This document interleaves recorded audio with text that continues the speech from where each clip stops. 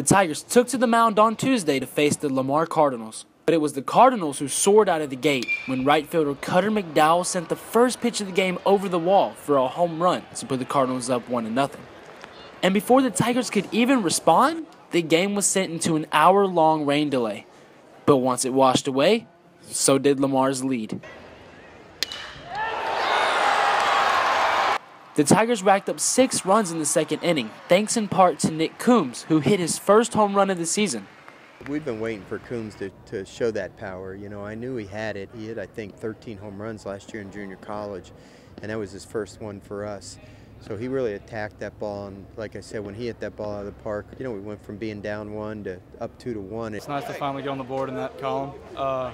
Guys on the team are kind of messing with me, saying, you know, oh, 13 home runs in junior college. Is that like, you know, what is that? You know, what are they doing, tossing the ball in there to you? So it's nice to finally get on the board in that column. The Tigers didn't look back from there, winning 10-4. If you'd have told me early in the game that we were going to hold them to 4 runs, I would have told you you're probably going to be wrong about that, because they were a scary, scary lineup. I'm happy we got the win. The Tigers got a big win tonight at home, but unfortunately for LSU fans, this is the last time they'll see the Tigers at home for nearly 3 weeks. The Tigers start a 7-game road trip on Friday when they play Kentucky. This is the tough part of our schedule.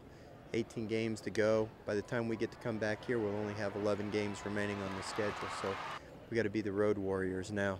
To come out there tonight and get a big win, keep some momentum going into this weekend for a tough road test against a good Kentucky team. The Tigers improved to 26-12 on the year. Reporting for Tiger TV Sports, I'm Dylan Alvarez.